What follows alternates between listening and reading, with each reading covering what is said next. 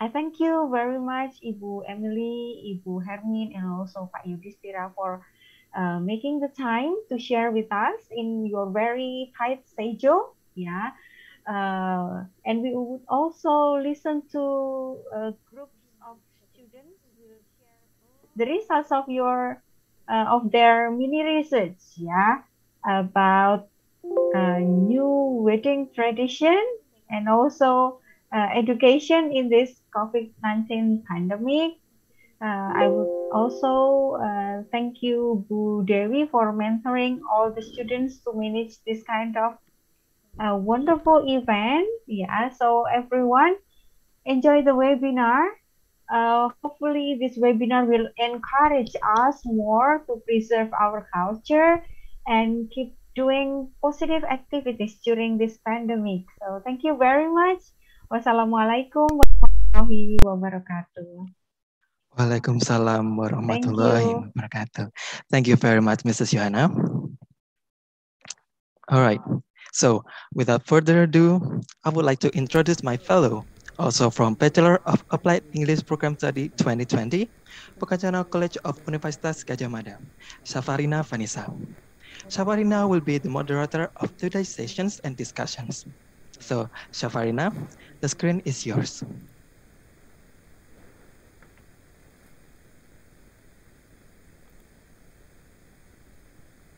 Thank you, Guzian. Good afternoon, ladies and gentlemen. Welcome to the 23rd webinar event talk with the theme Preserving Indonesian Culture Heritage and Creating Positive Activities During the Pandemic. First of all, let me introduce myself once again. I'm Safa from the Bachelor of Applied English Study Program, batch 2020. It is my pleasure to be here as the moderator for this webinar. Before we get started, I would like to explain the agenda of our discussion in today's webinar. We will have 3 sessions of presentation and Q&A session.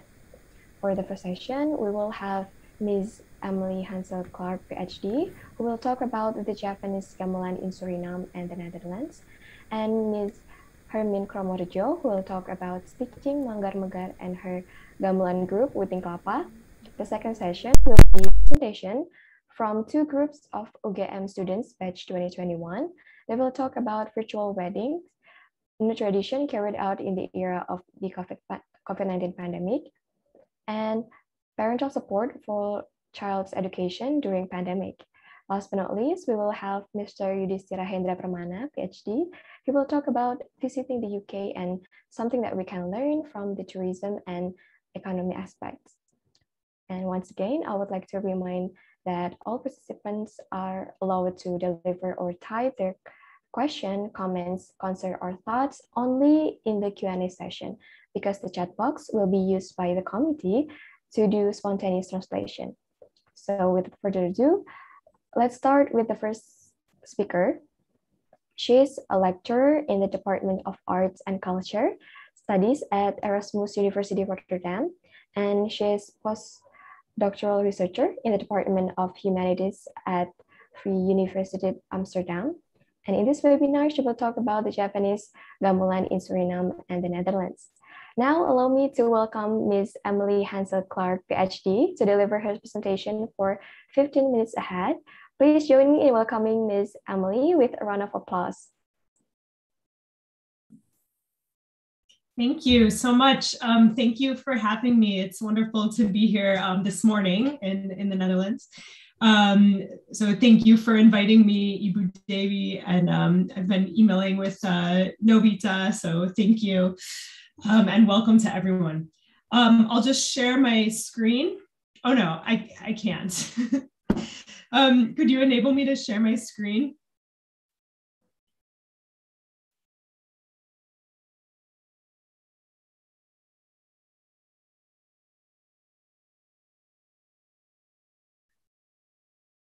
Yes, please wait, miss. No problem. Thank you.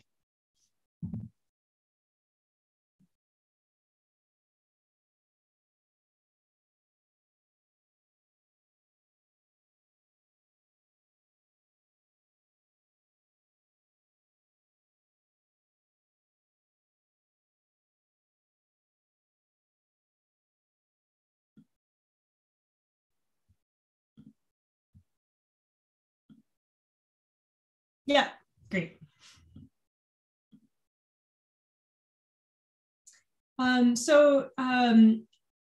Today I'm going to talk a bit about how the Javanese gamelan tradition developed in Suriname.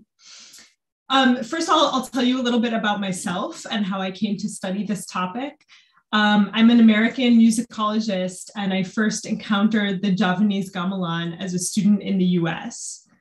I learned to play in the Javanese style with groups in Ohio and Chicago, and later got the chance to play gamelan in Indonesia.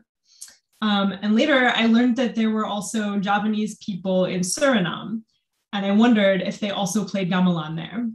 So this started my journey learning about Javanese music and culture in Suriname and in the Netherlands, where I now live. I wrote my PhD dissertation on this topic, and I finished that in 2020.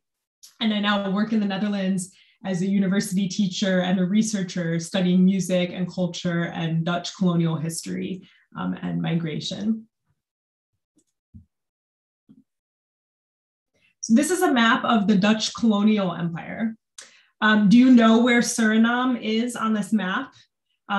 As an American, I didn't know where Suriname was when I first heard of it. So it's here where the arrow is pointing on the Caribbean coast of South America. I'm going to talk about how people came from Indonesia to Suriname along this path and how they brought cultural traditions like the gamelan with them on this journey across the world. And then more recently, I'm also going to talk about how these traditions have traveled from Suriname to the Netherlands.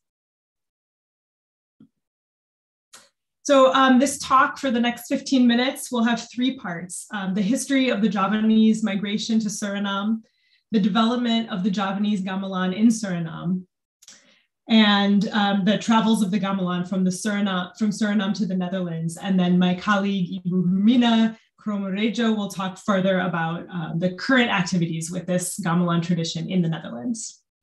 I'll also show you some examples from my fieldwork, some videos that I made, so you can hear the sound of the instruments and the styles of the Surinamese gamelan. And afterwards, Ibu Hermine will tell you more about them. The Netherlands had a large colonial empire that was included both Indonesia and Suriname. In Suriname, the colonial economy was based on plantation agriculture, so growing export products like sugar and coffee on large plantations. And originally, the people who worked there were enslaved Africans from Africa. But in 1863, slavery ended in Suriname. The European plantation owners and the Dutch colonial government needed to look elsewhere for labor that would keep this system alive.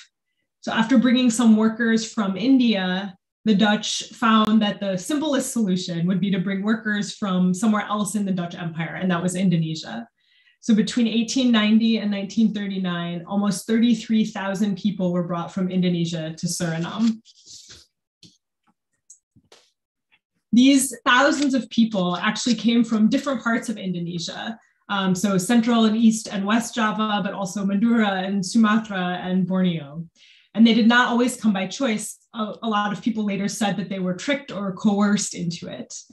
On the ships on the way to Suriname, they were leaving behind their old lives and formed new families and kinship relations. And in Suriname, they became known as a group as the Javanese.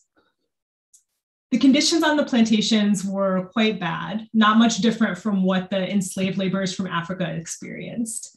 The Javanese workers were technically free, but they had low wages, long work hours, few breaks, and they signed on for 5-year labor contracts that they were not allowed to break. So they had to work for 5 years in these conditions. After the 5 years, many could not afford to return home to Indonesia and instead stayed in Suriname. There, they kept working on plantations as free laborers or started small farms themselves. Today, Javanese is one ethnic group in Suriname, alongside Hindustani, Chinese, Maroon, Creole, Indigenous, and other groups. So Suriname is proud of its multiculturalism that comes from this history of migrant labor. And you can see here in a historical photo and in contemporary ads, that the country is represented as this kind of happy multiculturalism with a number of population groups that live side by side, including the Javanese, you can see here. In current politics, it's not always true. There's also conflicts between groups and their interests, but Suriname does have a robust musical and cultural life that includes many different cultures and traditions. Now I'll talk a bit more specifically about how the Javanese Gamelan tradition developed in Suriname. And you can see here a photo of an early gamelan in Suriname, so different percussion, pitch percussion instruments and gongs and a drum. When the first Javanese laborers arrived in 1890, they didn't bring musical instruments to the plantations, just the memories of their homeland traditions. The first set of instruments came from Semarang to Marienburg sugar plantation in 1903. They were brought by the Dutch Trading Company, the owner of that plantation, in order to give the workers something wholesome to do in their spare time. And the first gamelan was used as a kind of reward for good workers, and it was controlled by the plantation administration. But the workers quickly took gamelan music into their own hands. Based on this gamelan at Marienburg, different individuals built and tuned their own gamelan sets from scrap metal on plantations all over Suriname. This resulted in smaller, simpler sets of homemade instruments. And here's one example from Mungo, Eastern Suriname, around 1930. And you can see the homemade instruments on the bottom right side. These simple instruments form the basis of the Surinamese gamelan tradition today, and they're still made of iron rather than bronze like you would see in Gadjah. Here you can see a bonang and sarongs, and in the back, a gong. Instead of several small pot gongs, this is the bonang. The Surinamese bonang on the bottom here is made of suspended rectangular metal plates. And for the large gong of the gamelan, instead of big round hanging gongs, the Surinamese gong on the right is a simple metal plate suspended over a wooden box. And the wooden box helps the sound to resonate with the depth of a larger gong. The knowledge to make Surinamese instruments has been passed down from the plantation era. And now only a few people in Suriname and in the Netherlands still have this knowledge. So this is one recently made set of instruments in Suriname. And you can also see the instruments are on stands. They're raised off the ground. So to play the instruments, the players often sit in chairs rather than sitting on the floor. That's also a difference from the Jogja or a Javanese tradition.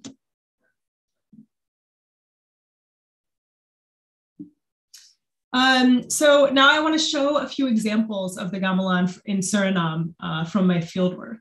So I have 4 videos here, and I'll just play a small clip of each one. So you can hear, perhaps, if you're familiar with the gamelan tradition in Java, some differences, what the instruments are made out of. You can hear the sound of iron and maybe some differences in the style of playing. So this first example is from I recorded this in Suriname in 2017, and it's a wayang shadow puppet show with a gamelan accompaniment. So I'll just play a small clip.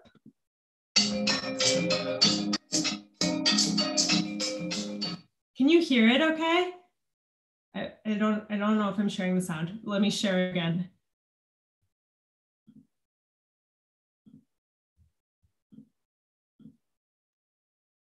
Okay, this should be better.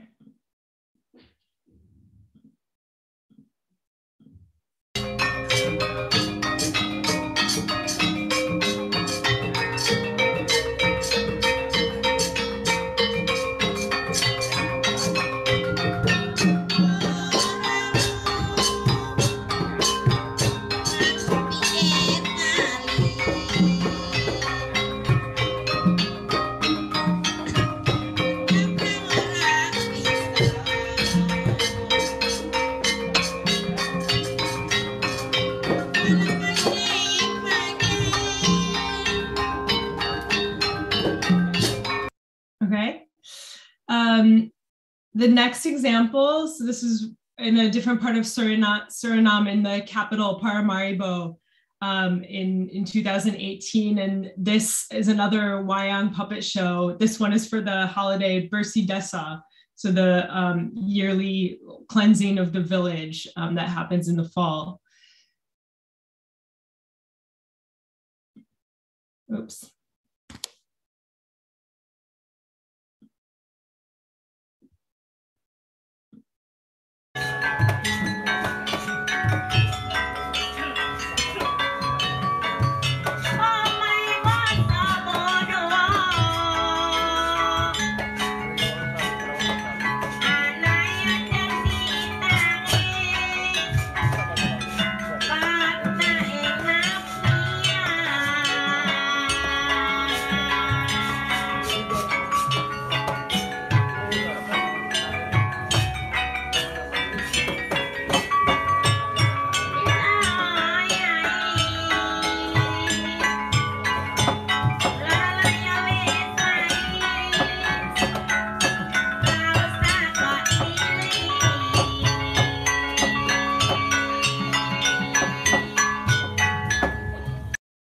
Okay.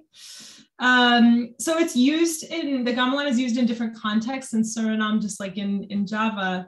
Another thing I had the chance to see was a wedding. So the wedding in Suriname, it was quite small in a village called Lelydorp. You'll see it's much smaller than a wedding in Java. And then after the wedding, they also had a slamatan, a feast for the neighbors and family.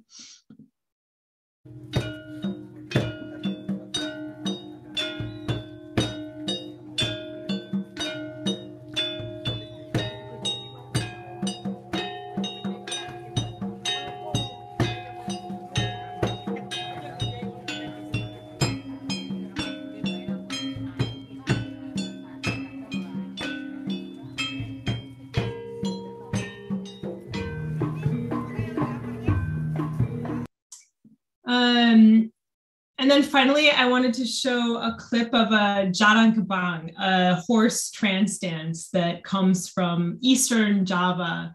And now it's a very popular kind of entertainment in Suriname. There's a number of groups that do Jarang Kebang. And that's also accompanied by a small gamelan ensemble. So here's a clip of that.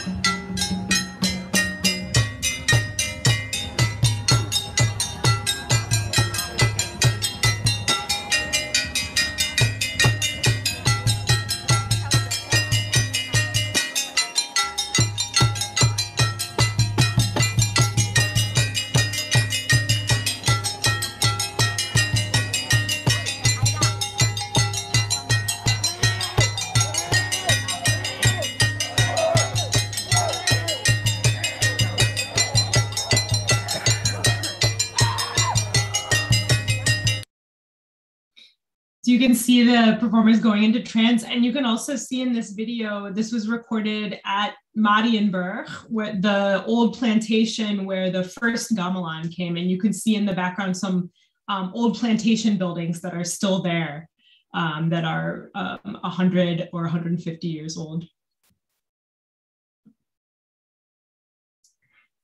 Suriname gained its independence from the Netherlands in 1975. Around that time, many people from Suriname, from all of its different ethnic or cultural groups, moved to the Netherlands. Now there are many Surinamese Dutch people in the Netherlands, including Surinamese Javanese.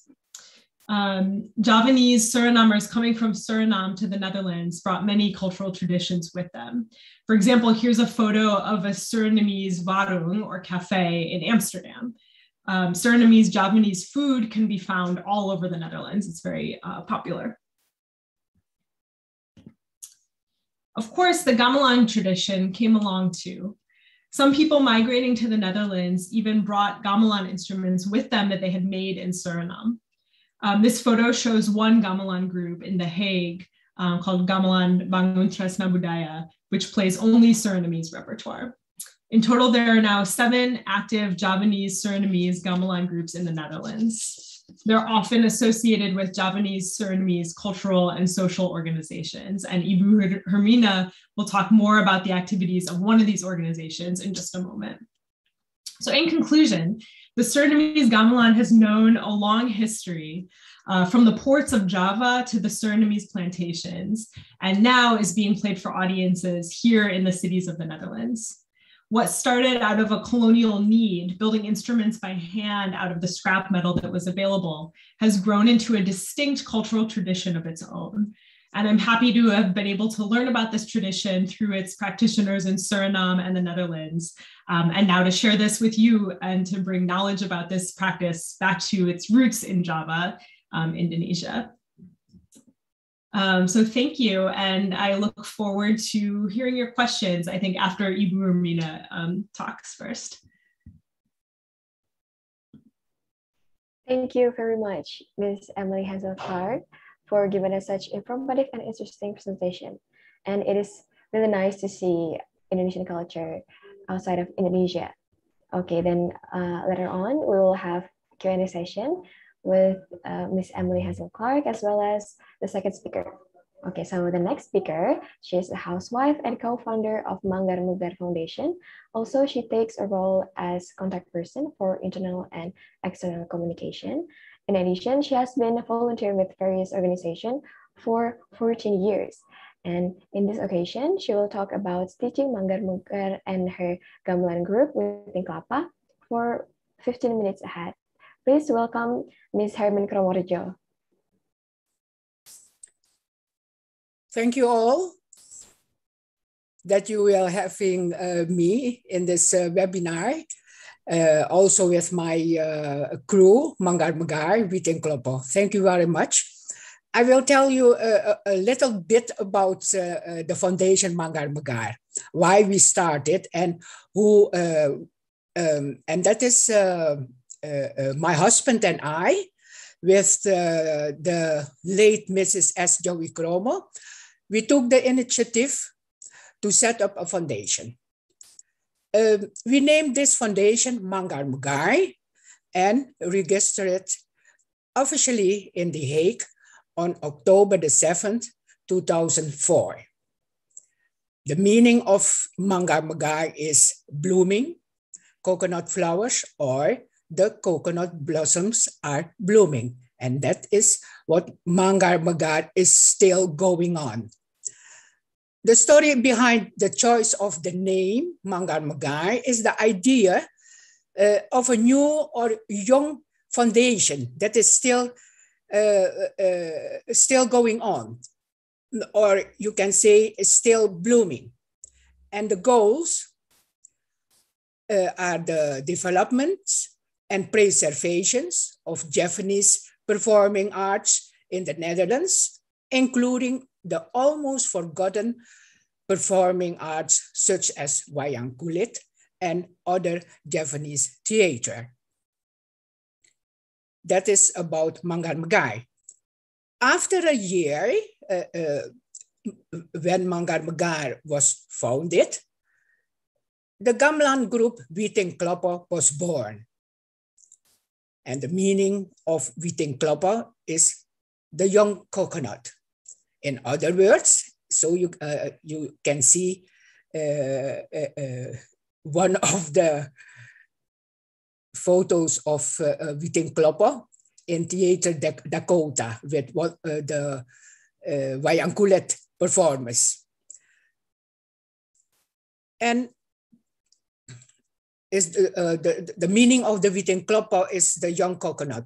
In other words, the coconut blossoms has borne a fruit, and that young fruit is Witing Klapa.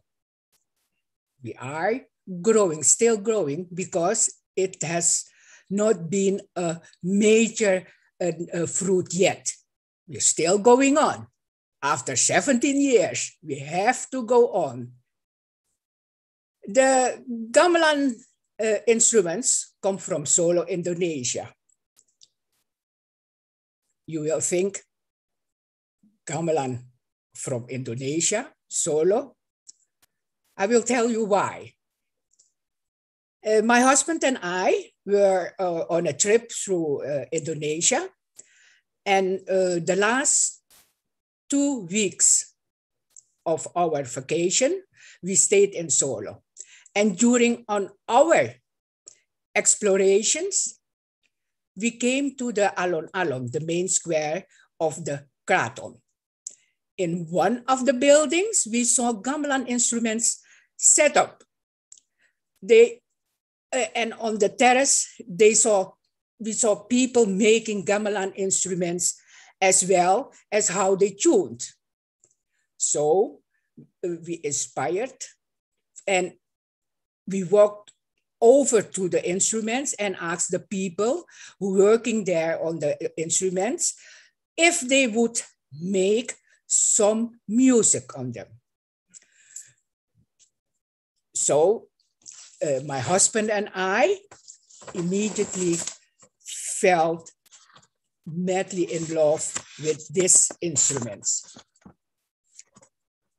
In fact, these instruments that we have the same scale as the Javanese gamelan instruments that exist in Suriname, the cilindro.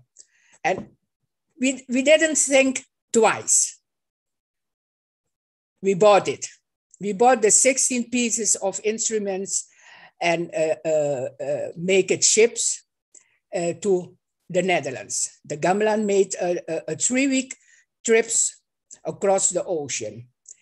And this is how Witing Klapa, a gamelan group in the Netherlands, started to play Surinamese, Javanese gamelan music on a set of instruments from Indonesia. And that is very, very unique. The gamelan group Witing Klapa is, I said it already, is very unique and very special because it has a wide range of ages. So you can see everybody is happy there. The youngest one was here 6 years. 6 years up to, let's say, 60 years. And that is very, very unique for a gamelan group in the Netherlands. I think in Suriname also. And many talented young people participate, and they are supported by the knowledge of participants over 50 years old. They participating 2 different kinds of gamelan music. Witing Klapa plays both music in both Surinamese, Javanese, and Indonesian style. And they also accompany with the wayang kulit performances and other Javanese theater performances. And every Friday evening, the group comes together to practice the gamelan music under the direction of Mr. Orlando Kromoredjo. Mr. Orlando Kromoredjo, also known as Harjo Prayetno, he teaches the gamelan by writing notations of the pieces and sharing them with the group. And during the lessons, each member of the group is taught how to play a gamelan instrument. They also learn to play and to understand the rhythms and the different styles of gamelan music. Manggar is also committed to the preservation of Surinamese, Javanese, and Indonesian tradition in the Netherlands. And for the preservations of the Surinamese, Javanese gamelan, Witing Klapa has worked together with other gamelan groups in the Netherlands under the name of the network, under the Surinamese Javanese Gamelan Network. The network works with a foundation called Stichting, the foundation for the commemoration of Javanese migration to Suriname. The goal was to have the Surinamese Javanese gamelan tradition included on the list of instinctable cultural heritage of the Netherlands, and this was accomplished on December the 10th, 2020. So I hope that you all can learn more about the Suriname Javanese Gamelan in Indonesia. And this is the young generation. We played on the 10th of October in Arnhem. It was a wonderful, fantastic day. Thank you very much. Oh, and on the right side, you see my husband with the kendang, and and you see my grandson. He is trying to play with his Opa yacht. Thank you very much. Now we come to the question and answer session. The participants may leave comments or questions, thoughts, concern to our speakers on the chat box. And if you want to turn your microphone on, you may raise your hand first so that the speaker know that you have a question.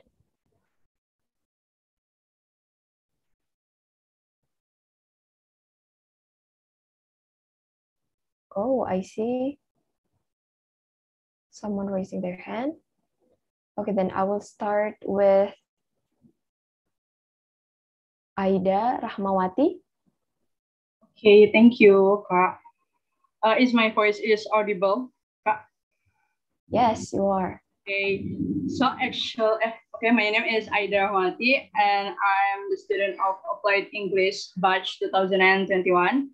So actually, I want to ask a basic question to Miss Emily Clark. I want to ask you, you are a lecturer in Department of Arts and Culture, and of course, you know a lot of culture from several countries. Is there any special reason why you are interested in learning more about Gamelan, if compared to other arts culture that you have studied? What makes Gamelan special in your eyes, Miss? Thank you. That's a nice question. Yeah, I mean, I've learned about the Gamelan for quite a while, almost 20 years now. So when I first heard it, I was maybe 18 years old, and I saw a Gamelan group at my college, at my university, and I think I really liked it, and I'm not sure if I can describe exactly why, but for me, there's maybe two reasons. One is that I'm very interested in the history of this migration and the way that the Gamelan changed as it moved from Indonesia to Suriname to the Netherlands. I think it's a very interesting history that's not just about music, but also about labor and culture and people moving and bringing memories and this sort of thing. But on the other hand, there's also the reason that I like the sound of the gamelan very much. And I think it's a very beautiful kind of music and very diverse. There's so many different styles and traditions. There's, slow, quiet gamelan or really fast, fun gamelan. So I think it's a tradition that really sounds different every time you hear it. And I think there's so much more to learn. So I think maybe in the 20 years that I've learned about the gamelan, I've maybe only just learned a very small amount. I think there's very much more to learn. So yeah, I would say both for the sort of academic reason and for a personal reason that I think it's also a very beautiful music. Thanks for your question. Thank you, Miss. Okay, thank you. And we have the next person who wants to ask a question, Arya Purnawarman. Okay, thank you for the opportunity. So my name is Arya Purnawarman. I'm so sorry I can't turn on my camera because I have a bad connection. So actually I have two questions. The first one is for Miss Emily Clark. Is there any specific differences between gamelan in Suriname and Indonesia? And the second question is for Miss Del.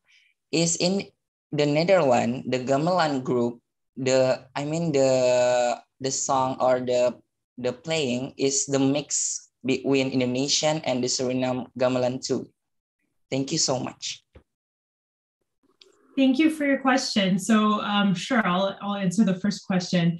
Yeah, I think there's a lot of differences and a lot of similarities too. So perhaps you could hear that a little bit in the music. I think some big differences are the material. So the gamelan in Suriname is made of iron rather than bronze. There's some gamelan traditions, I think, also in Indonesia that use iron, but if you go to the Jogja Kraton or something like that, the instruments sound very different just because they're made of different material, of bronze. So that's a difference. The structure, the shape of the instruments are different. And the style is different. So you could hear that just a bit in these short examples, but I think the style in Suriname is a bit faster, a bit more, some people say kind of swinging, or maybe even it has a little bit of a Caribbean sound. I don't know, that it's hard to say, I think. And it sounds different to every listener. But there are certainly these differences, and in the Netherlands, it's interesting to see how these traditions kind of come back together in a group like Witing Klapa that does both styles. So maybe Hermine can say something more about that.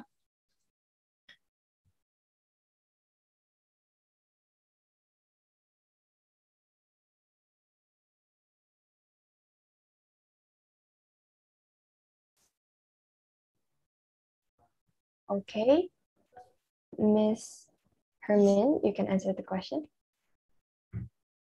Yes, I will. When we learn the Surinamese Javanese style, the gamelan, then we learn that. It is not so that we put those two styles together. That would I would like to do that, but I think that would be too difficult. So we have when we are meeting at the Friday evening, sometimes we learn the Suriname Javanese one, and sometimes the Jawa. We always said the Jawa, the Indonesian style. About the Suriname Javanese style, just like what Miss Emily said, it is faster. We played very fast, just like the Latin America style.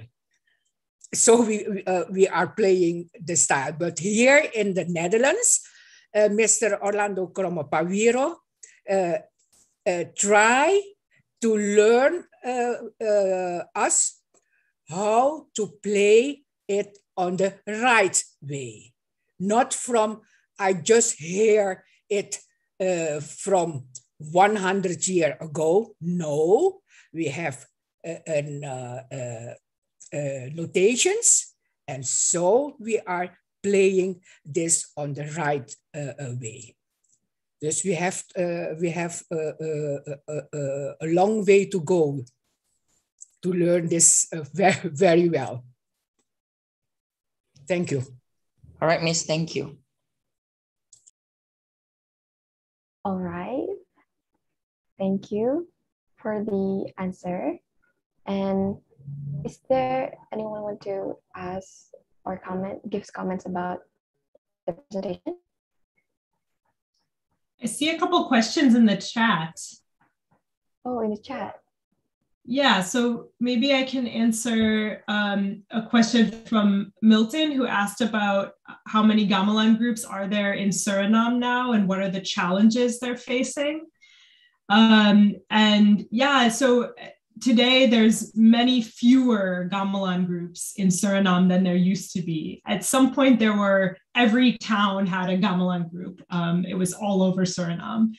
And today there's only, I can't remember the exact number, but at most 7 or 8 practicing gamelan groups. And the challenges, yeah, there's very particular challenges in Suriname. One is that the younger generations may not have the same interest in playing.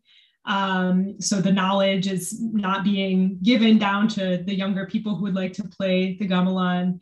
Another challenge is that the economy is not very strong in Suriname. There's a lot of economic and political challenges that make life quite unstable. So when there's not extra money to throw, you know, a party with a gamelan, then there's not as many opportunities for the groups to play. Or when people are busy working and, you know, earning enough money to survive, then there's not as much time for a hobby like playing the gamelan. So I think over time there are these challenges and it takes a different role in life.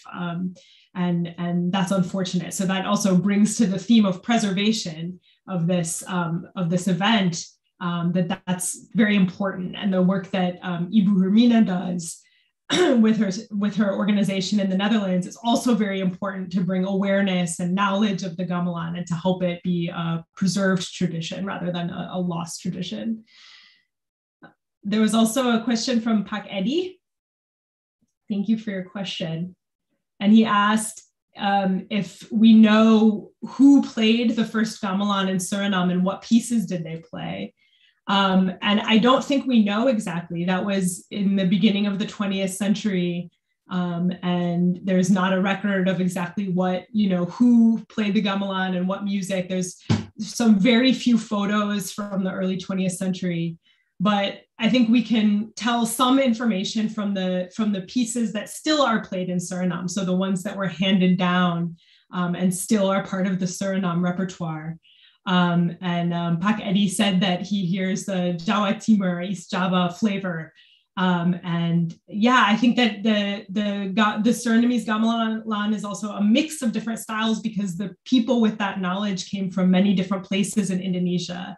So some came from East Java, some came from other places and all brought their different knowledge. And each group has a slightly different style for that reason. Wherever the teacher came from, he would bring that particular knowledge from that place and kind of add those flavors to the recipe. I like that metaphor of kind of the flavor of the gamelan. And as a result, every Suriname gamelan is a little bit different.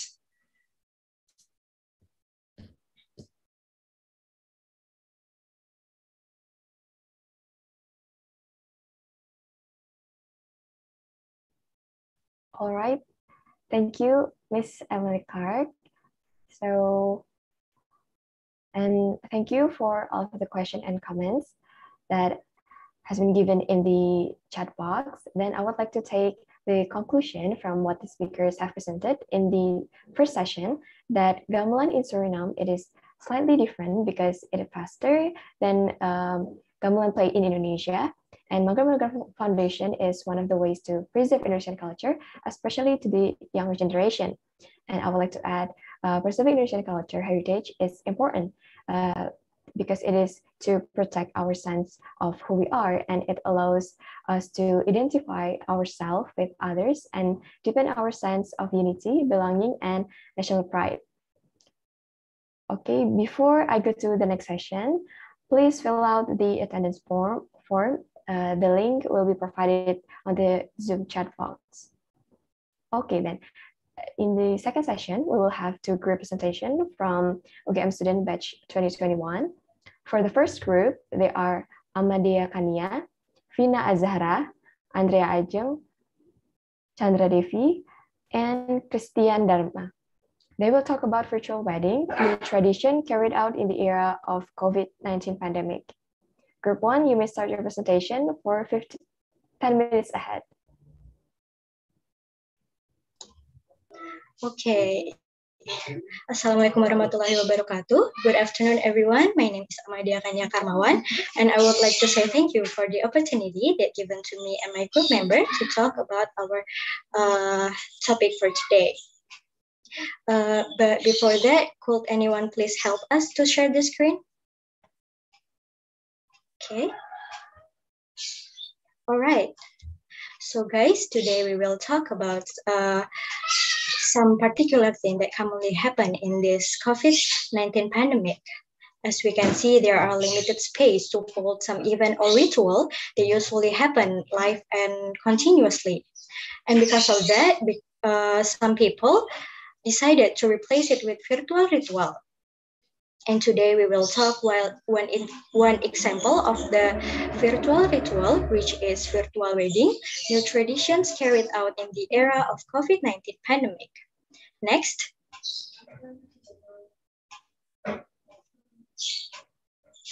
Okay, this talk will be delivered by our group member, which is myself, Amadia Kanya Karmawan, and the second is Vina Zara Sovanika, the third is Adria Ajeng Chandra Devi, and for the last is Christian Dharma Saputra.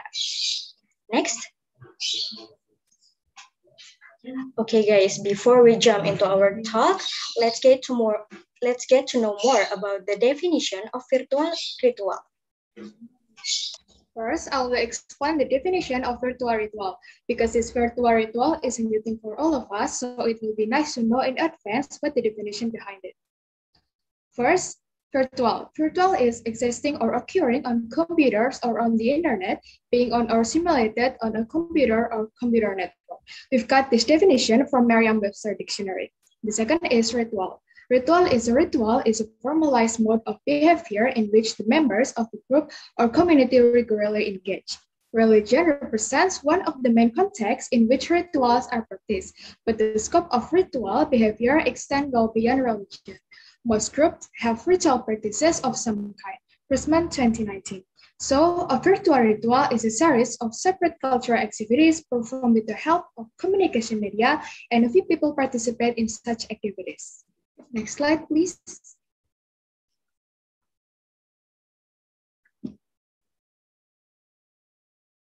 So in this slide is the main reason behind all the changes that happen. This pandemic situation became the main factor of virtual rituals. Because of that, many wedding organizers have a new innovation to create virtual wedding. Next slide, please. Okay, so in this slide, I will share about wedding rituals in Jogja before the pandemic. So before the COVID-19 pandemic, wedding in Jogja were carried out using custom and rituals in every procession. So what are the rituals? Below are 7 rituals in Yogyakarta, traditional weddings that are usually performed by most people in Yogyakarta. Okay, so for the first procession is installation of tarup, BKTP, and Tuhan. Tarup is usually installed at the entrance with the intention of being a shade for the house. After that, the installation of BKTP is the form of woven coconut leaves as a sign that the house is holding a wedding. In addition, Tuhan are installed at the right and left entrances, which usually contains plants such as bananas and coconut leaves. And then the second procession is Nyantri. The Nyantri ceremony is to entrust the groom to the bride's family 2 days before the wedding. This aims to eliminate all negative things that are considered to interfere with the marriage process. The Siraman procession is usually carried out the day before the wedding. Okay, after that we have the ngeri ritual. It is when the bride-to-be enters the room and then the beautician dries the bride's hair and perfume her hair. After that we have Midodareni. So, Midodareni word means bidadari, or in English, we usually call it angel. This procession is when the prospective groom came to deliver or offering the prospective bride. And then the main procession is Akad Nikah. Akad Nikah ceremony is the core event of the entire series of the wedding process.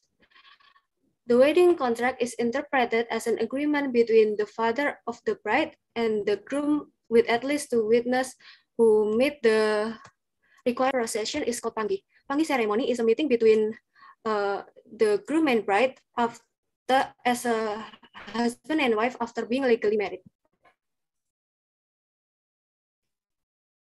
Next slide. As we know, nowadays, many activities are diverted from offline to online or virtual, whether activities in school, campus, or work.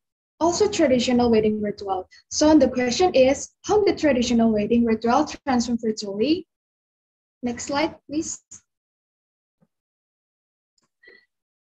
This new thing also has a background that is adapted to the current pandemic conditions. The virtual joint wedding is also considered a synergy with the government programs to overcome the coronavirus outbreak, especially to help underprivileged people get married, while at the same time growing awareness together in entering a new order or new normal life. Next slide, please.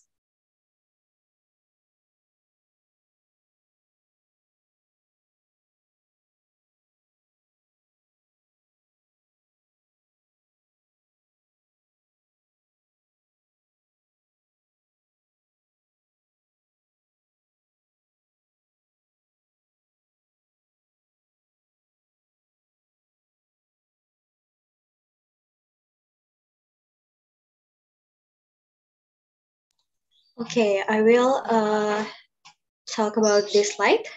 Okay, in this slide, I'm going to talk about what the differences and what needs to be adjusted between virtual marriage and marriage in general. During the COVID-19 pandemic, many points in wedding eventually shift, changed, and were modified to suit existing regulations. Of course, this makes couples who do virtual wedding have to limit their existing rituals. If before the pandemic there were many stages of rituals that had to be carried out for weddings with Jogja custom, now these ritual stages have to be abolished due to the limitation of virtual wedding. Next.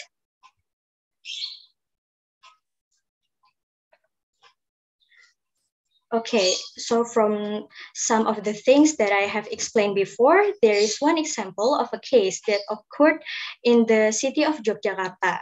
An example of virtual wedding in Yogyakarta, the example of virtual wedding is Yogyakarta City hold first virtual mass wedding in Indonesia. A total of 10 bridal couples from several areas in Yogyakarta held a virtual mass wedding, which was named Nikah Bareng Virtual. GM Productions Director Yuri Apreto is claimed that this joint wedding as the first virtual wedding event in Indonesia and even the world. And then the centerpiece of this mass wedding was held in Ambarukmo Hotel, and the others also took place at 9 religious affairs offices or KUA in Sleman, Bantul, and Kulon Progo. In Sleman Regency, there were 4 pairs of brides who participate in virtual joint wedding, who were married at KUA Ngaglik, Depok, Turi, and Gamping. Then in Bantul Regency, 4 brides were married in KUA Banguntapan, Piungan, and Kasihan. Next.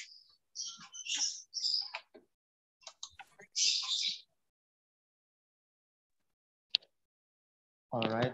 I will explain about how is the virtual wedding implemented. Yeah, in Yogyakarta, as many as and bridal couples held the public cleansing in a virtual wedding moment. This virtual wedding aired live on GM Production YouTube channel in Monday, 29th of June, 2020 in the morning. The event was held to coincide with National Family Day. This event is also dedicated to inspire people to be ready, to face the new normal. The organizer of this event used the LED concept and 360 cameras. The wedding was held using a green screen background, to add to the excitement of the wedding decoration. Technically, the concept of the decoration is applied with a technical green screen, and the bride and groom can choose of a variety of decoration options. For example, design with Yogyakarta for this destination. And then the next slide. Yeah, does virtual reading reduce the level of anxiety?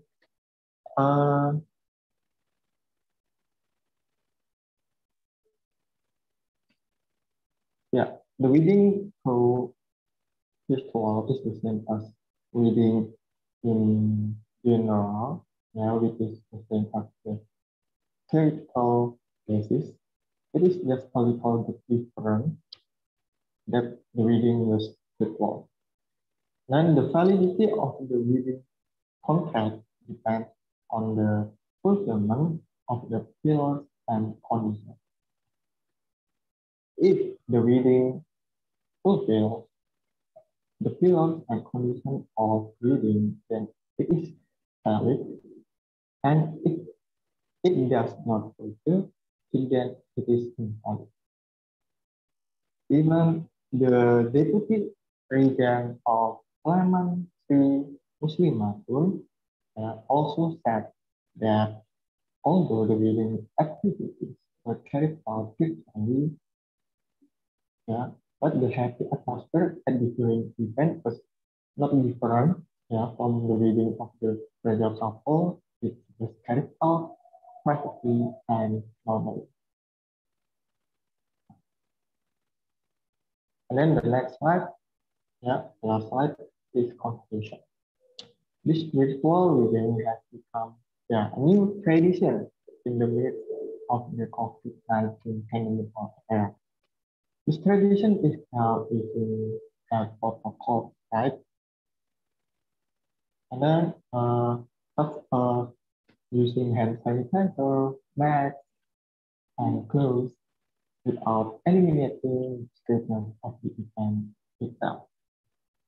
Then the existence of the COVID-19 pandemic has also stopped the economic cycle, especially for event organizers. This new tradition, a new creativity creation for event organizers, and of course, being able to turn the wheels of their economy again.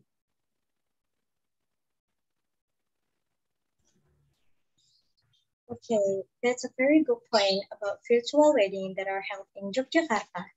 The actual wedding party usually happen big and crowded and now replaced with a virtual event. In order to still hold the wedding ritual and stop the spreading of COVID-19 pandemic, I think this virtual wedding will be the best way to choose. Okay, guys, maybe that's all about our presentation. We ask for your apologies if we have a lot of mistakes, and we hope that this talk will reach you guys into some brand new knowledge. Thanks for your nice attention. See you guys in another time. Wassalamualaikum warahmatullahi wabarakatuh.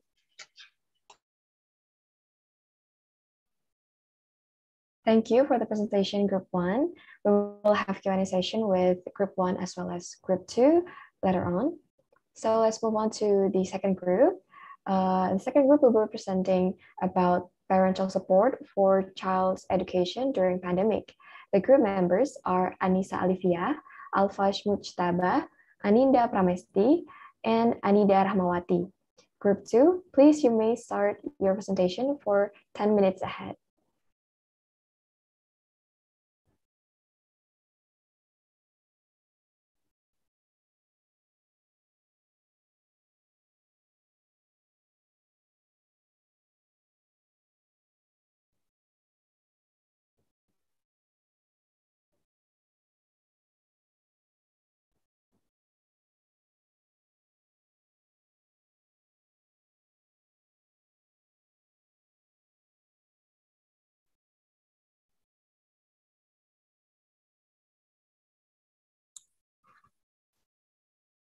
Assalamualaikum warahmatullahi wabarakatuh.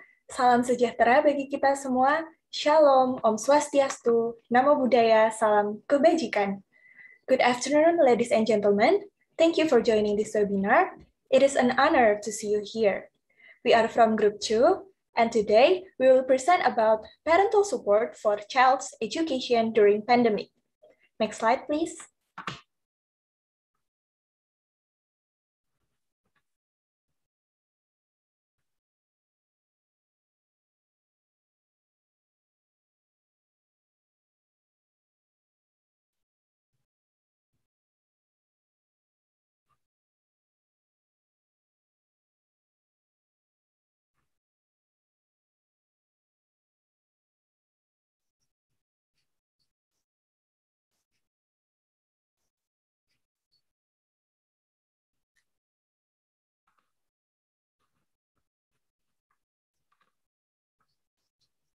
Okay, first of all, let me introduce our group members. My name is Anissa Alivia Melati Putri.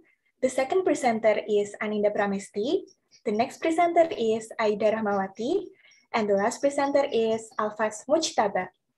And these are the topics that will be discussed today. The first is COVID-19 pandemic, the impact of pandemic on education sector, and the parental support for their children education, the factors that influence parental support on children's education, and the last is the impact of parental support on children.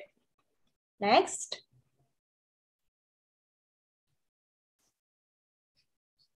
How parental support impact child's education during pandemics? Now, let us move on to the material. But first, before we go to the further discussion, do you know what is child definition? Next. According to Convention on the Rights of the Child, 1989, a child means every human being below the age of 18 years, unless under the law applicable to the child majority is attained earlier. It defines children as all human beings below 18 years old. Next. And I will talk about COVID-19 pandemic in Indonesia. The COVID-19 pandemic has impacted negatively all across the world, especially in Indonesia. Millions of people have died as a result of this virus, including healthcare workers who are the first to deal with the virus. To prevent the virus from spreading wider, some preventative actions must be taken, such as wearing a mask all the time, washing hands, social distancing in a crowd, and maintaining a strong immune system. Moreover, it has a lot of impacts on all elements of human life, including economic, social, cultural, health, law, and education. Next slide, please. A significant impact was also seen in the education aspect. The government has decided to abolish school-based teaching and learning. E-learning is one of the solutions during the pandemic. Many kids learn from home are unable to interact with the teachers or classmates. So it has an impact on some kids' learning styles and abilities. Next. And the impact of pandemic and education sector will be delivered by Aninda Pramesti. Aninda Pramesti, time is yours. Thank you, Icha. Now I will explain about the impact of COVID-19 pandemic on the education sector in Indonesia. Pandemic gave an impact on various sectors, including the education sector. The COVID-19 pandemic has had a major impact and change for the world of education. The world of education has turned around. The pandemic has caused a problematic of online learning to have occurred almost all over the world during the COVID-19 pandemic. According to UNESCO 2020 data, it was predicted that 91.3% or around 1.5 billion students in various countries would not be able to participate in learning activities due to the increases in cases of spread of COVID-19 virus, including in Indonesia, based on Central Bureau of Statistics 2020, the approximately 45 million students in Indonesia, or it can be said that 3% of the total data global students who cannot participate in learning. Changes in the world of education. The Minister of Education and Culture issued a policy in the form of Minister of Education and Culture Circular Letter number 3 of 2020 concerning prevention of COVID-19 in the education unit and number 36962/MPK.8/HK 2020. This policy stipulates that the learning process that is usually carried out in school is turned into online learning to avoid increase in the number of patients caused by COVID-19. By changing the learning process, of course, it will have other impact and obstacles in its implementation. And the last is COVID-19 increased the risk of the dropout for children in Indonesia. An increase in the dropout rate during the pandemic by 1.12%. A survey conducted by United Nations International Children's Emergency Fund, or UNICEF, note that as many as 1% or 938 children aged 7 until 18 years drop out of school due to the impact of the COVID-19 pandemic. Based on this data, almost 75% of children report dropping out of school for economic reasons, and the rest are caused by other reasons such as deciding to work, getting married, and lack of online learning facilities. Gender and disability status of the children matter. Girls were 10 times more at risk of dropping out of school than boys, due partly to rise in early marriage. As the COVID-19 pandemic had limited their opportunities to obtain adequate learning support according to their needs, children and adolescents with disability face 3 times higher a risk of dropout as compared to their counterparts with no disability. One of the factors that influence the continuity of children education in Indonesia is the role of the parents. Parents have a big role for continuity of their children education. So now we will move to the discussion about parental support in their children education that will be delivered by Aida. Aida, time is yours. Okay, thank you. So we move to parental support in their children's education. So there are 3 ways that parents is do. First is monitor their child's school progress. 2 is one-on-one talks between parents and children. 3 is being a role model for learning. Next, please. So, according to Jared Myracle, an expert at the Tennessee Department of Education's Common Core Leadership Council, there are 5 ways to monitor children's progress for Common Core standards of success. First is check the results of graded assignment, quizzes, and tests. Consult with the child often about graded assignment early in the year of education. Find out how the child's teacher communicates grades and then be consistent in monitor the child's progress. 2 is measure how efficiently the child completes the tasks. Don't wait for grades to see how your child is progressing, because educators use formative assessment to monitor student progress. It involves assessing how efficiently students can complete assignments that have no value directly attached to them.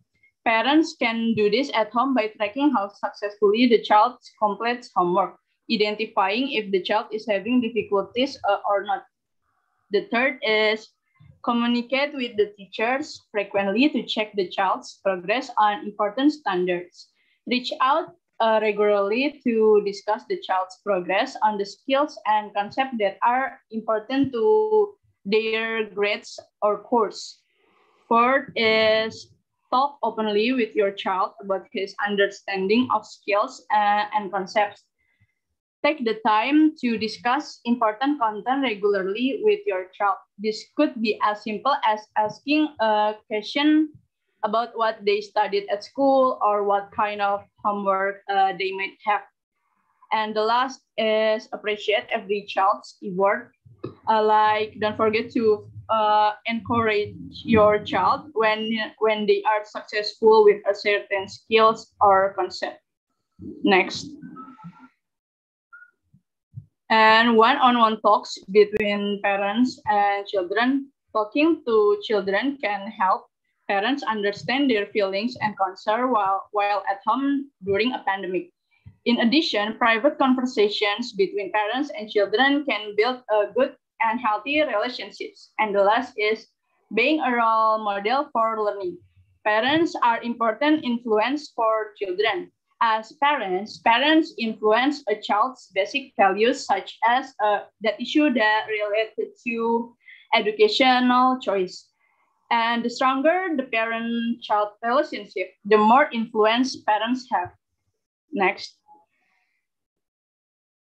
So to support our research about this parental support in their child's education, we conducted 2 research interviews with parents of a child in kindergarten and elementary school about how they support their child's education during this pandemic. So we have Ms. Rose and Ms. Muslima. Next.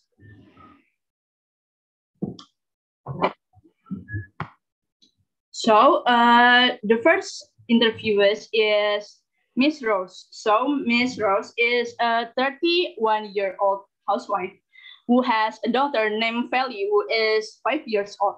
Feli is currently attending kindergarten and her school is offline now. These are the methods that Ms. Rose has taken to support her child's education in the midst of this pandemic. First is take her daughter to school and accompany her to study at home. 2 is freeing her daughter to explore in their own. Third is monitor the development of her child by looking at her schoolwork. According to Ms. Rose, her daughter, Feli, is quite smart and diligent during online and offline school. Ms. Rose never forced her to do the task immediately. Ms. Rose usually waits until Feli wants to do the homework. If she still does not want to do the task, Ms. Rose spoke and gave a kind and gentle example to Feli why she had to do the task. Fourth is, as much as possible, when her child is studying, there should be assistance from parents and family. If Ms. Rose is not at home, she asks her sister to watch over Feli while she is studying at home. And last is, considering her child Feli is still in a kindergarten, she does not burden Feli to study hard, but she always communicates to Feli what she wants to know. Next.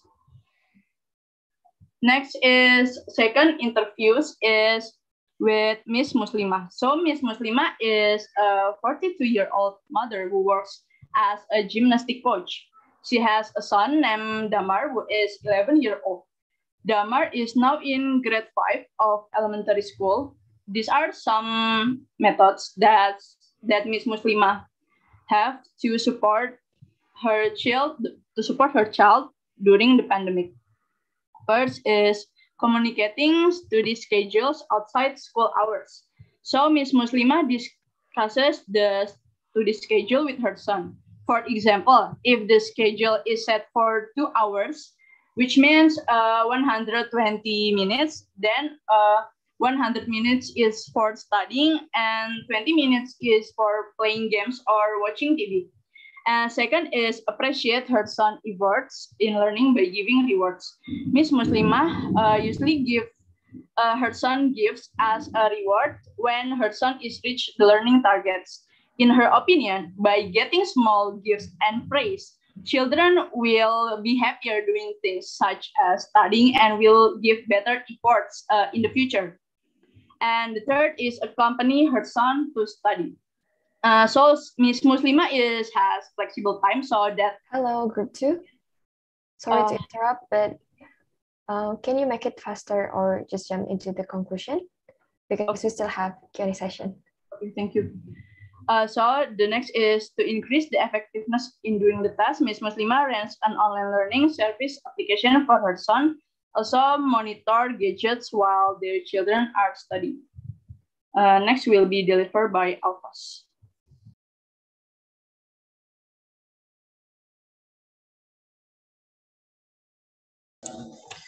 Okay, thank you, Ida. This is I want to share about factors that influence parental support in child's education. Okay, there is 4 factors. The first is economic factors. Second is education factor. Third is parents'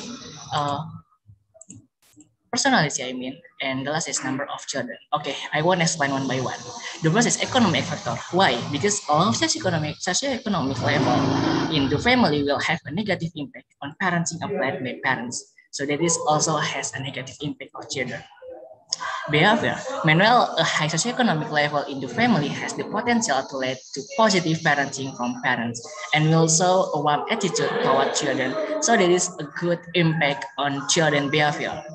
Second is the education factor. The level of education has major influence on parenting parents. Namely, if the level of education of parents is low, then the parenting given to children will be potentially negative. While parents who have a high level of education, then the parenting applied will potentially positive, and all of will have a significant effect on children behavior. Third is personality factor have a big influence of parenting. Namely, if the personality of the parents is angry, it will have a bad impact on the child behavior. But if the personality of the parent is loving and always warm to child, the result will have a good impact on the child behavior. And the last, the number of children will have negative impact on children patterns. Even though parents try to understand their children, but there is only one negative behavior sound on child. It is better for parents to follow the government program, namely a family planning for two children is better. So that parents can determine child that should be born, because by having children with many parents, it will be difficult to divide their time, and there will be a lot of negative behavior. So to children such as libidos, competition, selfishness, and power behavior. Next slide, please. Okay, thank you, Ida. This is, I want to share the impact of parental support on children. The role of parents is very important in assisting children to become their children, because good mentoring is a factor in the process of growing and developing a child.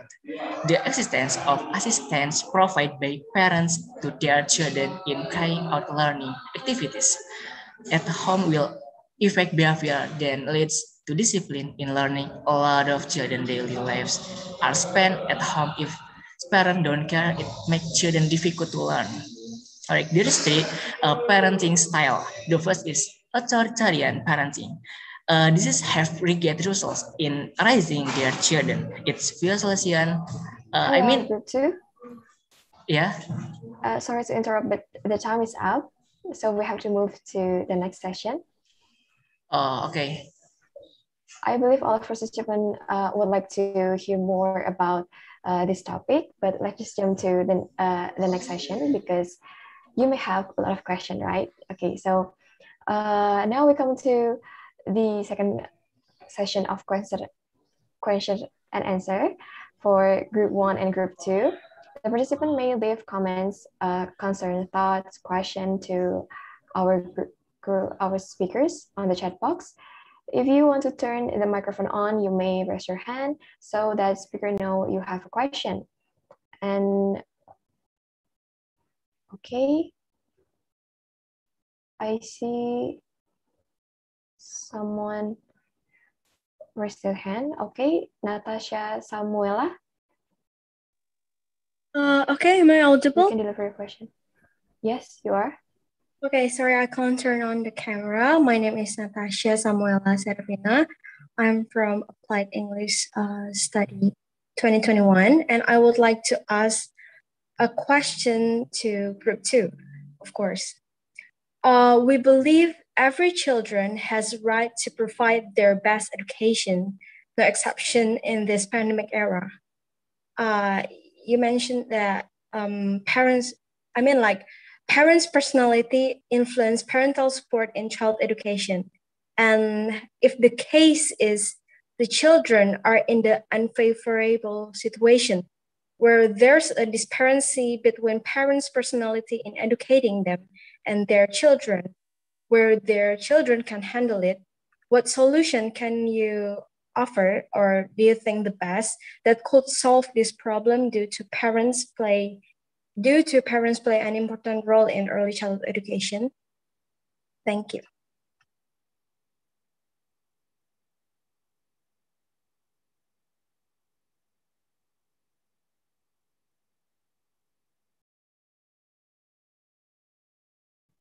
Okay, group 2. You may answer the question.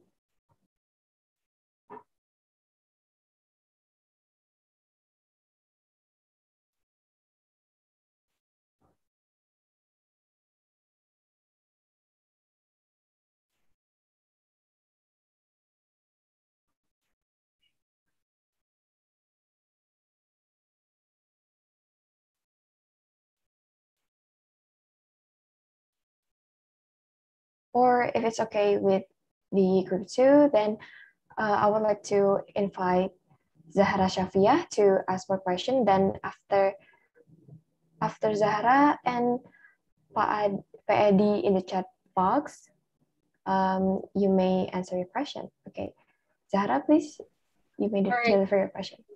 Thank you for the opportunity. My name is Zara from Bachelor of Applied English 2020. I actually have two questions for group 1.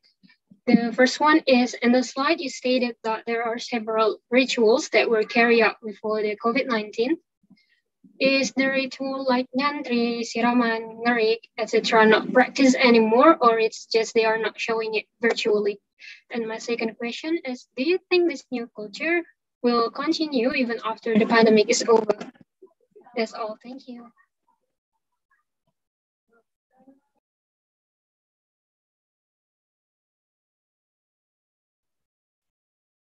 Okay, so group 1 and group 2, you may start to answer those questions.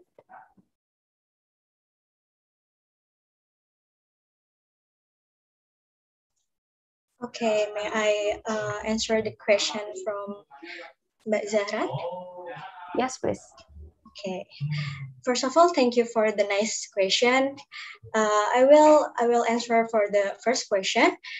The differences between the virtual wedding and the wedding before the pandemic is before that I want to tell we are from group 1 also have a research with Mbah Sutowiyoso.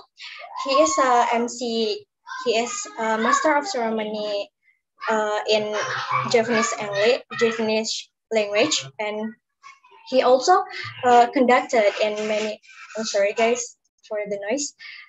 He also conducted many of wedding virtual or like wedding before the pandemic also, and we interview Mbah Suto, and he answered that the differences is when the pandemic is when wedding is held during the pandemic, it's usually they just contain the ritual only for panggih, the last ritual. So they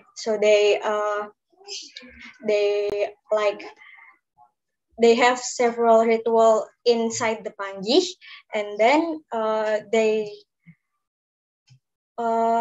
abolish the other rituals, like they didn't held the like maybe ngeri or anything else. And for the second question, maybe in my personal opinion, maybe this virtual wedding will be continued in after the COVID pandemic, because I think this virtual wedding is also bring many beneficial for people that we can attend the wedding from several places. We can also minimize the economic like spending the money, like, or we have to be attend in the place.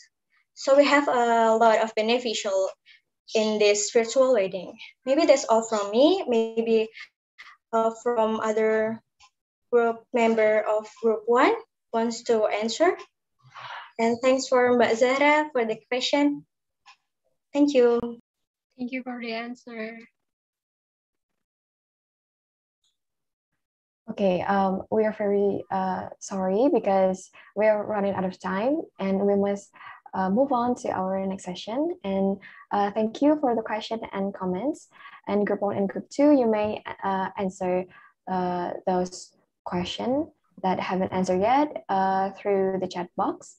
And then I would like to take the conclusion from what group have presented, that virtual wedding have become a new tradition because we have to adapt with this pandemic situation. And surprisingly, it creates new creativity for events organizer, and it can help to turn the wheel of the economy again. And in adapting with online education, children spend more time at home, right, with parents. and they need companionship, right? So parental support and treatment can help in shaping children's behavior and action during their education in the pandemic. Okay, so the next session will be the last presentation, and we will have our amazing speaker, Mr. Yudistira Hendra Permana, Ph.D. He is a lecturer and the head of property management and valuation in the Department of Economic and Business, Vocational College at Universitas Gadjah Mada, and he actively conducts some researches. He is involved in the project Health Financing Activity as a researcher. Also, he participates in Indonesia Behavioral Economics Forum, or IBEF, as researcher and development coordinator. Now, allow me to welcome Mr. Yudistira Hendra Permana, PhD, to deliver his presentation about visiting the UK and something that we can learn from tourism and economy aspects for 15 minutes ahead. Please join me in welcoming Mr. Yudistira with a lot of applause. Thank you, Safarina. Good afternoon, everyone. So, can you please set me as the host? Otherwise, you should present my slides that I've sent you some yesterday or 2 days ago. So, yeah, again, good afternoon, everyone. So let's make this session, my session, a bit more fun. In this chill weather, nice weather. Well, you know, if that's nice or not in your place. So can you please set me as a host so I can present my presentation? Otherwise, you should present mine.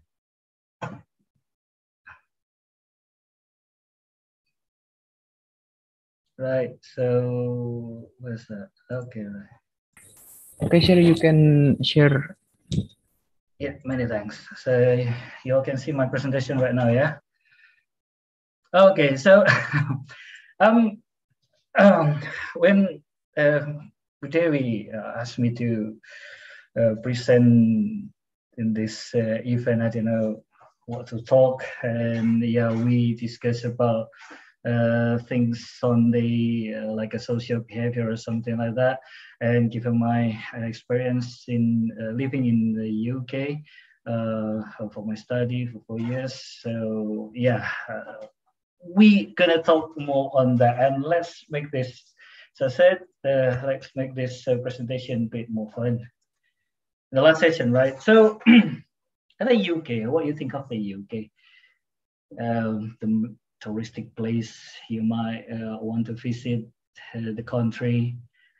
But as far as I know, the people, especially from Asia, think of the UK as in London. So if we take a look on the memes, every part of the UK is called London, London, London, London, and yeah, that is reasonable because you know, London is the best city to visit according to the survey, like you know, CN Travelers or something like that. Yeah.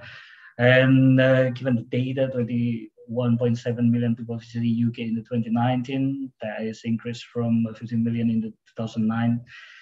So that's a big number, right? For a city, a single city to be visited.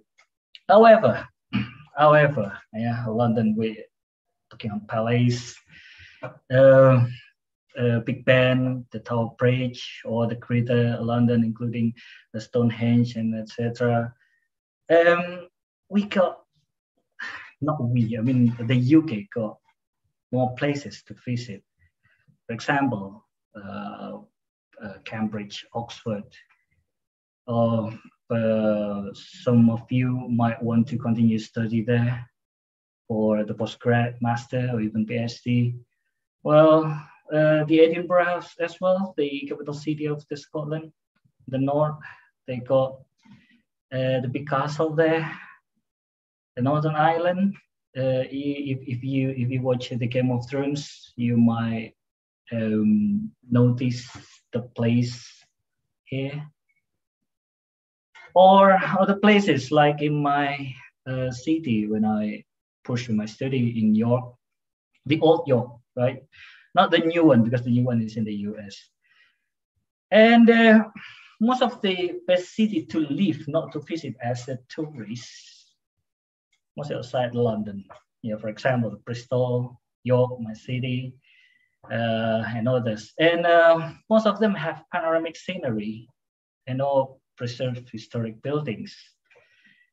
Talking about the tourism there, unlike Indonesia, they are under the management of National Trust. That is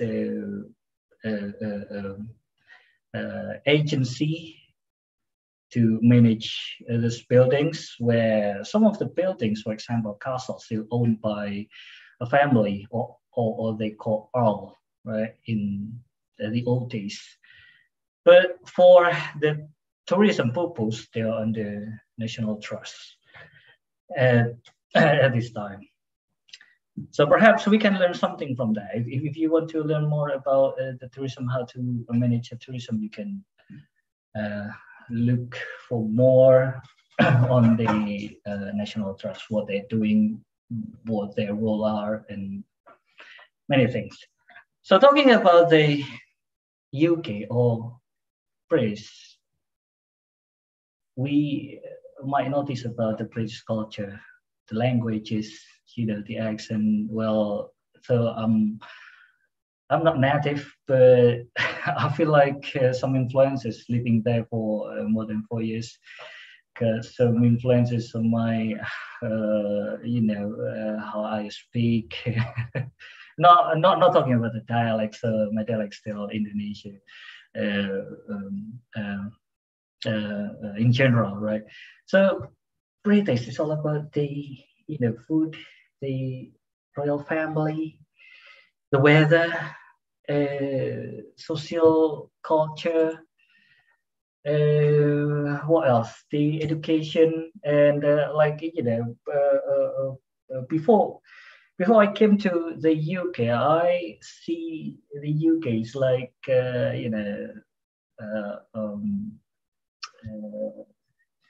it's like in the movies, the old buildings, the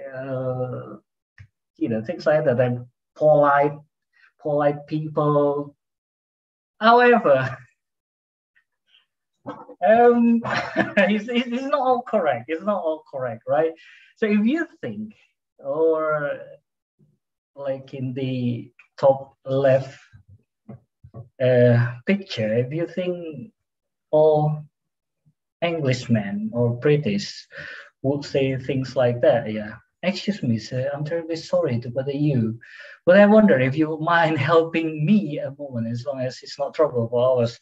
Asking for help is not for sure, it's not totally correct, right? So many things that I learned to live in the UK, yeah. UK is divided by so many cultures like Indonesia. Yeah, they got so many cultures, so diverse. Why? Because UK is the home of the immigrants all around the world, from the Africa, the Asia, South America, East Asia, South Asia, Midwest, somewhere from the parts of the world. So many things are mixed, right? Many things are mixed. I've got friends from Eastern Europe. I've got friends from, well, the Netherlands as well, from the Emily Clark working at the moment, and talking about the slang as well. So that is the reason I put all this, meme perhaps. If you think the British people speak like, hello sir, could you please come over to my place to have some tea? That's so wrong. That's so wrong. For example, I live in York, the county of Yorkshire, right? So this is the the left side. This is what they mostly speak in general, right? Taking a steak, the market for a couple of quick coca. I'll take home and I'll cook it for free. How much? 5 euros. They'll fill up. Get back down bloody shop. That's what I heard. And I learned, I learned that, you know, Scotland, they've got different dialects. Even I've got friends from London there. She is pure British, born and bred in London, grew up in London. Once she visited Edinburgh and Glasgow, Scotland, going up north. And what she said, she told me that she didn't understand what the Edinburgh and Glaswegian talking. So it's pretty funny, huh? Right, UK is the home of more or less 63 million people. The survey 2020 with very much diversity in race, culture, religion, language, as I said. And if you think the UK is all about the royal family, the fancy things, the old buildings, castle ruins, most probably you got it wrong when you visit UK, or like, for example, 5 days or 1 week, just visit in the UK, everything is not about their family. Well, the fact is kind of a crime there. Yeah, so they've got the tourism, they've got some touristic places to visit, yes. They've got old buildings to visit, yes, but still got some crimes there. That's the fact. They've got, I'm not trying to, underestimate the country itself, but that's the fact. Yeah, some places are having high crime rate. The stabbing, burglary, murder, assault, theft. The youth crime, but the privacy is massively legally protected. I live there. I send my kids to the school there, and I work as well in the university, part of the researcher. When I've got a family concern, I can easily, get the leave for that. But it's not about the London. Again, it's not all about the London. Some say it's more very peaceful to live in a smaller town like in Indonesia. But bear in mind, I don't expect to earn more money than compared to London. London's still a good place like in Indonesia. If you want to earn more money, go to Jakarta. Go to Jakarta, not working in Jogja, for example. Right.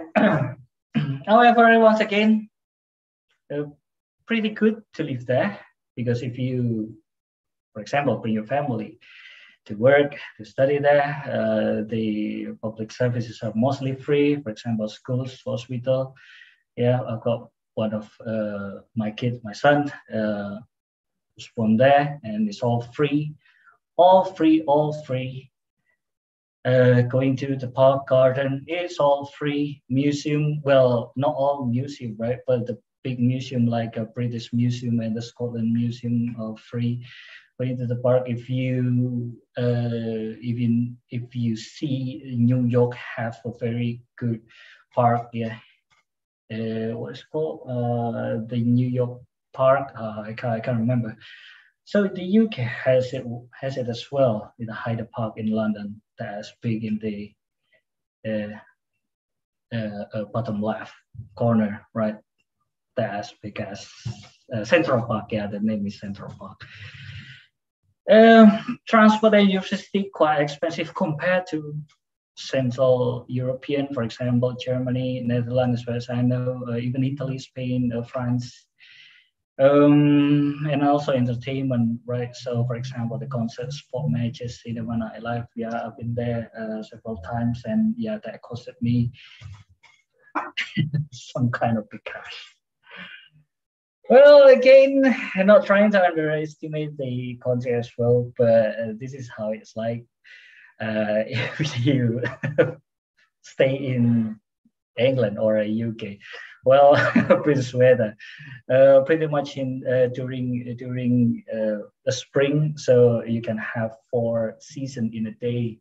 Like, yeah, that's the main. Yeah, I've got that experience too. In the morning, that is snowy, a pretty big snow, and then the sun is out by like a midday 11 to 12, and then big rain, and after that in the afternoon 5 p.m.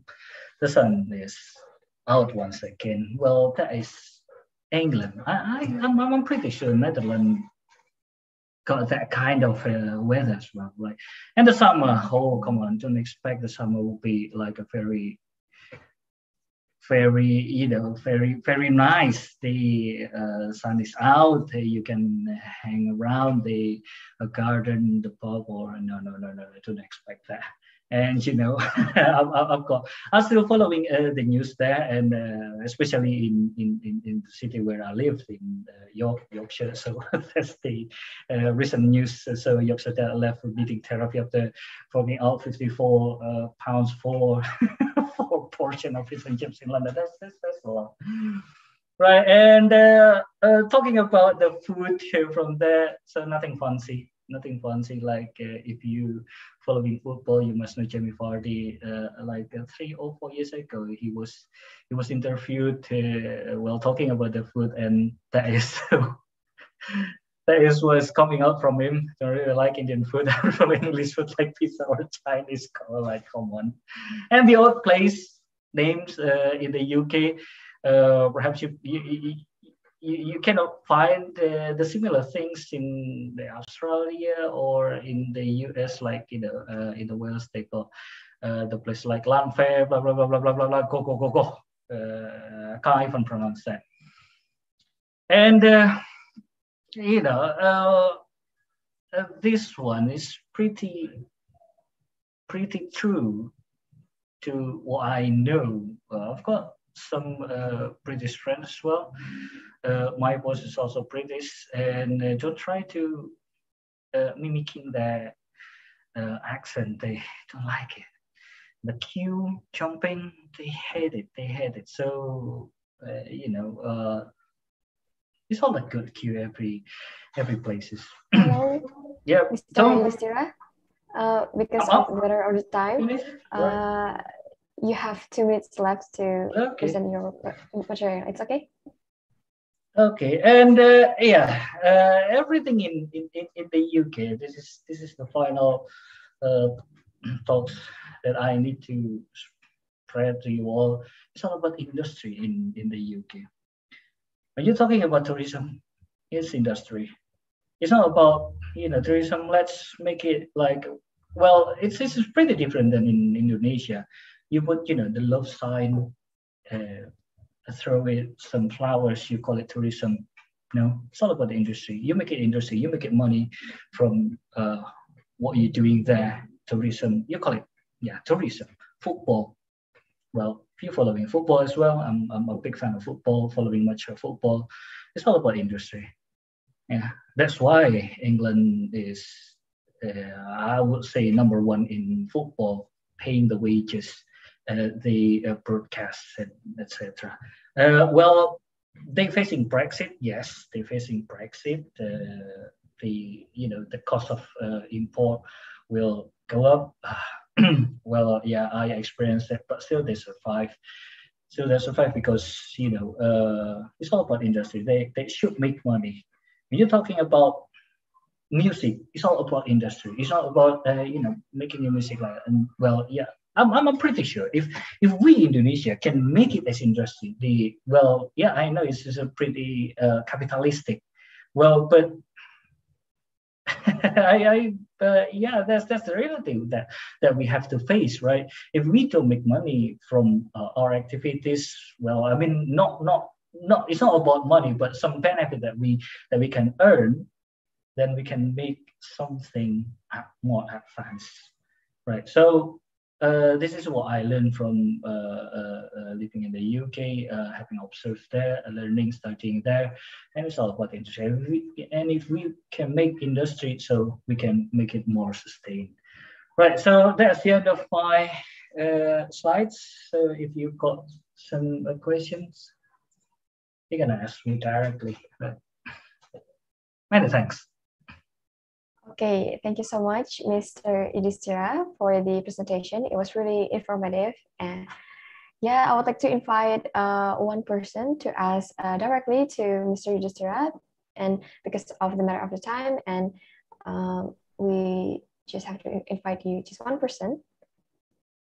Is there any question?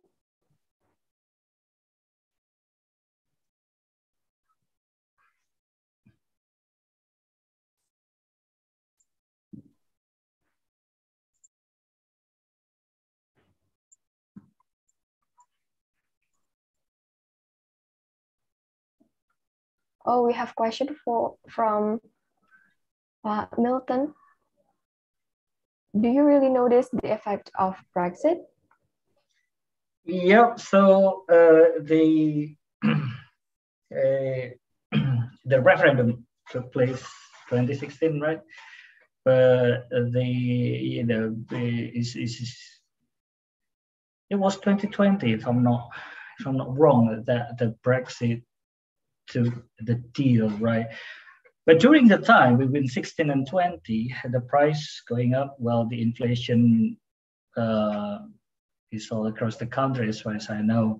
And for example, when I came, a cup of coffee costed me in 15, cost me 1.7, I think, the cheapest one. But in 2019, that cost 2.3 pounds. A cup of coffee, a cup of simple coffee, like a Americano, no long black, you can call it. So that's the inflation that I faced there.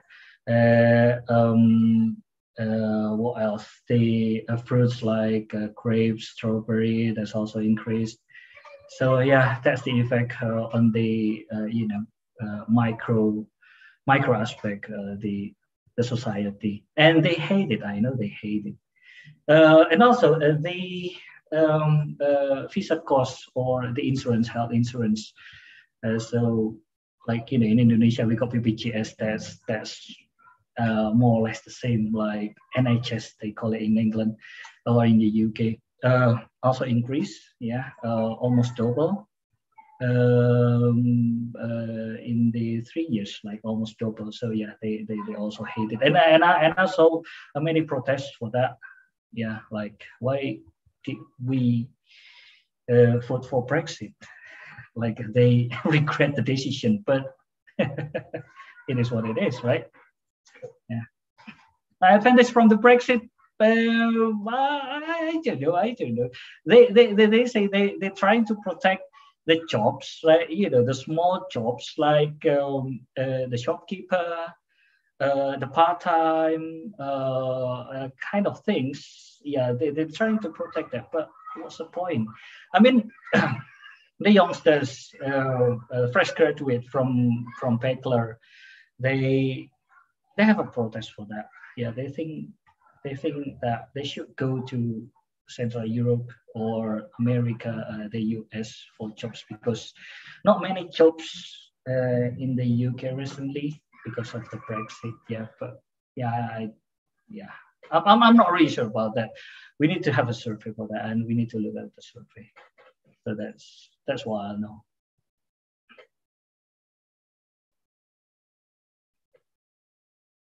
Anything else, Sabarina?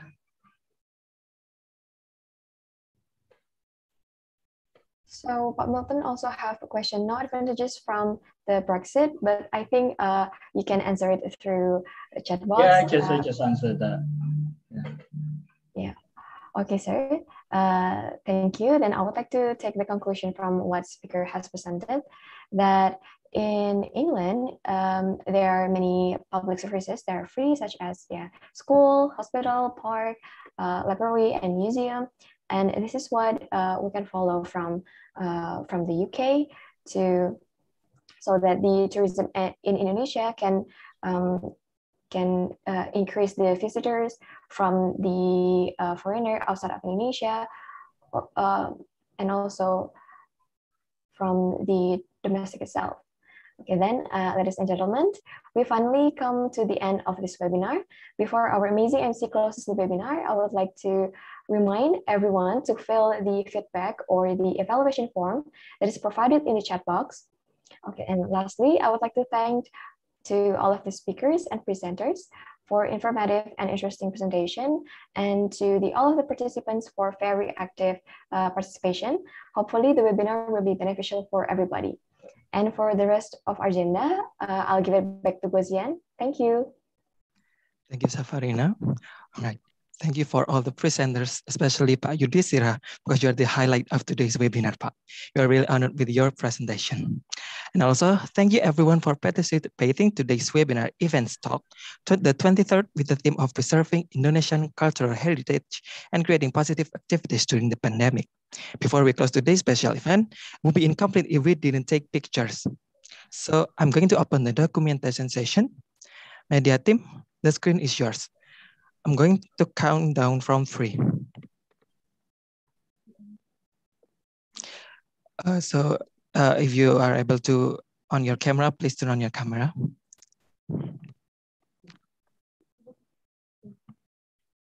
All right, I'm going to count down from 3.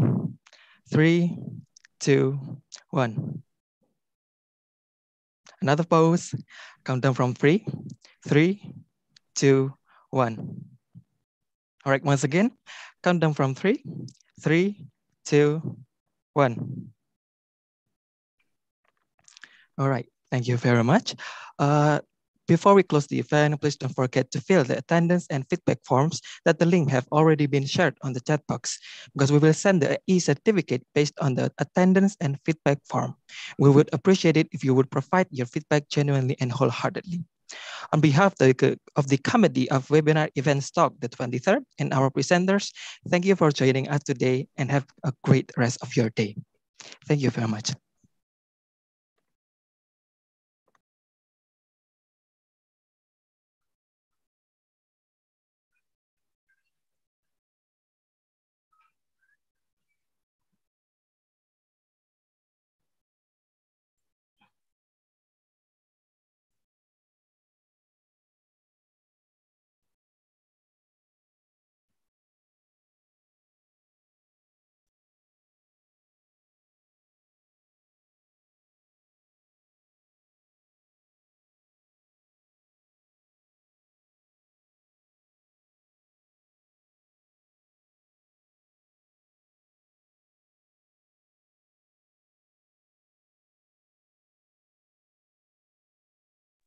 Participants may leave the rooms, and see you for another webinar events talk, the 24th and the other webinar events talk.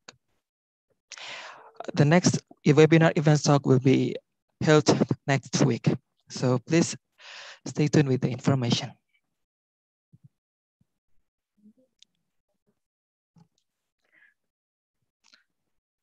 Participants may leave the room freely. Thank you.